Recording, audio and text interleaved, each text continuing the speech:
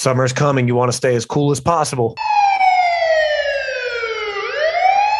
Hey, what's going on? My name is Scott, and I help to keep police officers alive and well. Welcome back for another episode/video of the 10 Code Mindset. And I want to keep you cool during summer. Well, as cool as you can, because police uniforms, they're not exactly the most comfortable. Like the people who go to corporate America in an air-conditioned building, you don't exactly have that luxury when you're particularly working on patrol. So since summer is coming, I want to tell you that I made the mistake early on in my career about buying some cheap clothes to wear under my uniform. And that was a big mistake because the clothes would start to wear and get really, really badly frayed because of the vest rubbing on it, the shirt stays, the lower hanging button shirt. It would fray this stuff and it wouldn't last very long. So even though prices are up now, I still say for the sake of quality and comfort and being as cool as you can in uniform during the summer, you have to invest a little bit in what you wear, particularly if you work 12-hour shifts. That's a long time to be uncomfortable. So let's start from the top and work our way down, which means, yep, I'm going to have to talk about underwear. Gosh, dang it. The internet's going to know what kind of underwear I put on.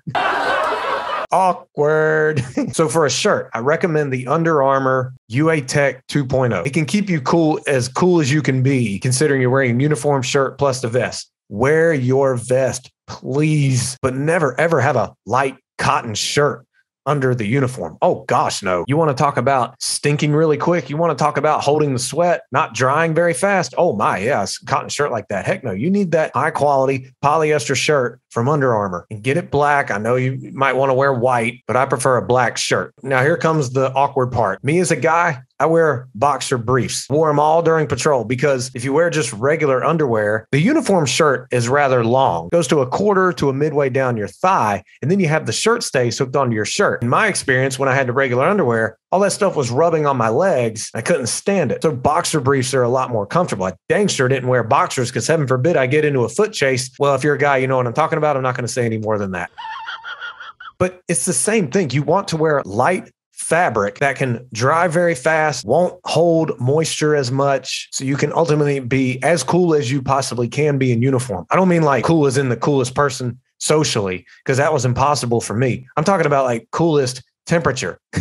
So once again, the Under Armour UA Tech, the boxer jocks. Ladies, I can't speak for you. I don't know what you wear. So this is for the guys. Sorry, but still, as if talking about underwear wasn't awkward enough. All right, next, socks. What kind of socks would I recommend? Well, I've already made a video about Under Armour Valsetz boots, which I would recommend still because in the summertime, they're a little bit more breathable than the thick leather boots. However, what do you want to wear under there? Well, in the Marines, I was taught to wear white socks under your black socks because they help absorb the sweat. Now, that did help me. But when I found these TCK socks, wow, my feet could breathe and I didn't have to wear two pairs of socks. So I'm a big fan of the TCK socks. I still have some of those socks. I gave some away as I did my shirts. Not the underwear though. Heck no, that's awkward. That stays. And then I'm trying to sell the boots right now. So if you're interested, let me know in the comments section. I'll get in touch with you. I'll put them on a big discount. But when it comes to the uniform, that's it. Like invest in good quality clothing. And I recommend the Under Armour light material and then the TCK socks that are durable, but also help your feet to breathe. These are my recommendations. And remember, don't cheap yourself out on this kind of stuff. But also when it comes to feeling cool, it goes beyond just the clothing. Obviously, it can get very miserable, especially if you work in a humid environment with just the amount of sweat. You just feel miserable at times, particularly when you're outside for a long time. There's an incident that happened outside and it's taking a while to get everyone away. Whatever the case is, and that sun is just beating down on you, and then you add humidity onto it while wearing a police uniform, it can be uncomfortable. So what I did also was I made sure I stayed hydrated. I can hear all former Marines who are cops now saying, drink water.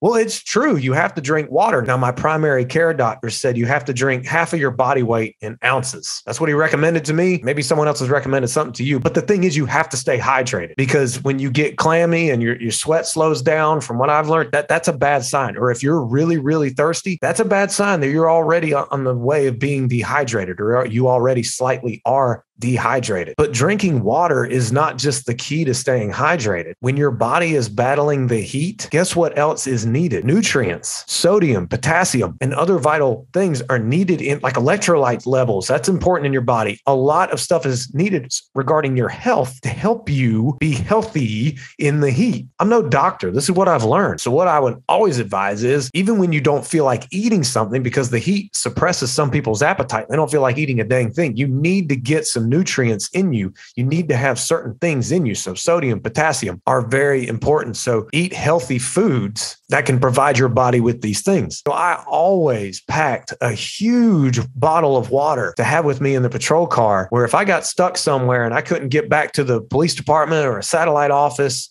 I had enough water with me. I think I said it like 2 videos ago. You have to bring your lunch. That's what I recommend. You bring your lunch so you can control the amount of healthy food you have with you during a shift, particularly a 12-hour shift. The more better you feel because of what you eat, the more better you're more equipped, in my opinion, to handle the heat and humidity that's coming this summer. But what I also did was I would bring 2 washcloths and put some water on them and dab my face with them, and then put them over my head just to cool me off a little bit. And then, maybe turn the defrost on the car, throw the washcloth up on the dashboard where the cold air was hitting it, so it'd cool it down a little bit, and put it over my forehead. And then if you're really desperate, you can sing Christmas carols to make you think of cold weather. That's if you're desperate.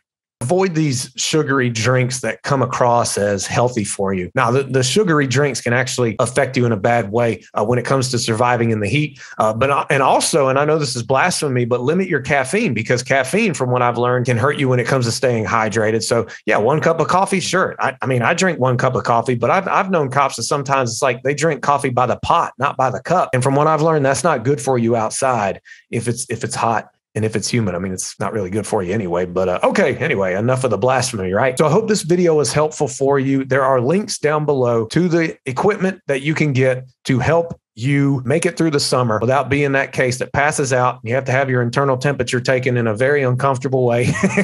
And people will make fun of you because you passed out or you couldn't go through a job performance. Like seriously, the heat gets the best of you and you're not able to carry out the duties of the job, which is actually very serious. But your friends, as long as no one gets hurt, your coworkers, your friends, they'll still make fun of you and they won't let you live it down. That's what cops do.